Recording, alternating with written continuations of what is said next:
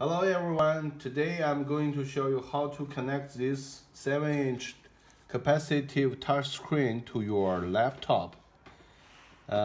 First of all, let's see the port it has. You can see these two USB cable and HDMI cable, another extended USB port. If you want to connect this screen to your laptop, only use USB port and HDMI port will be okay. You can see that. Let me show you. Hook up the HDMI cable and then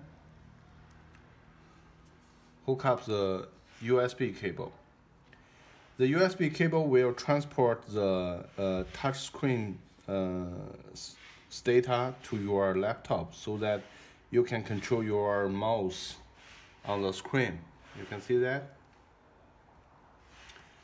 it's very sensitive, okay?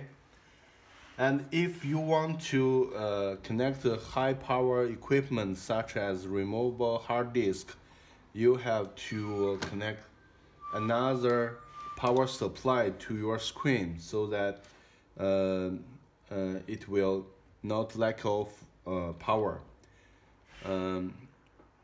The power supply, you need to hook up the 5 volts and 2 amps, okay?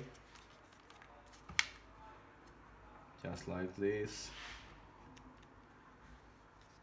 And then you can hook up the removable hard disk to the USB port here. That's all. It's very easy for you. Thank you very much.